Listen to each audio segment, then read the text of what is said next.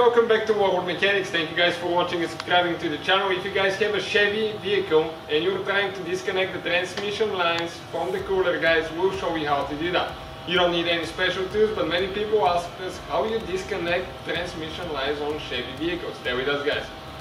Let me introduce you to the channel quick, guys. We'll have more than 200 videos on our channel on every car we get. Every car we get, at least 200 videos will be made. Why, guys? Because our mission is to save you as much money as we can by providing free videos to you. All we need in return, guys, like and subscribe.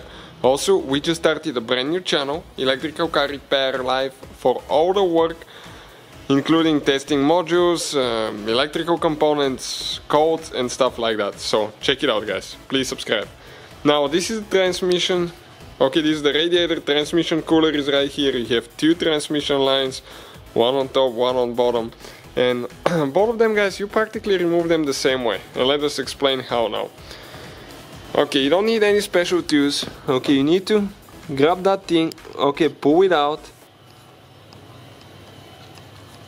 Okay, like that. Now inside, okay, right here you have one spring, guys, and that spring looks like this one here. And this spring you have to hold it with one hand so it doesn't fly away. Spread it a little bit on the bottom side. Okay, so you can stick your screwdriver in and pull it out. Once you do that, guys, okay, you're going to pull the transmission line up and get it out. It might be a little bit stuck. Why? Because you have a O-ring right here, guys, and that could be a problematic O-ring. That could be a place where you can develop leaks in the future. And later when you install it, okay, let me explain. When you install it, you need to make sure you push it all the way in. Okay, and why? Because the locking spring actually goes on top, okay, right here.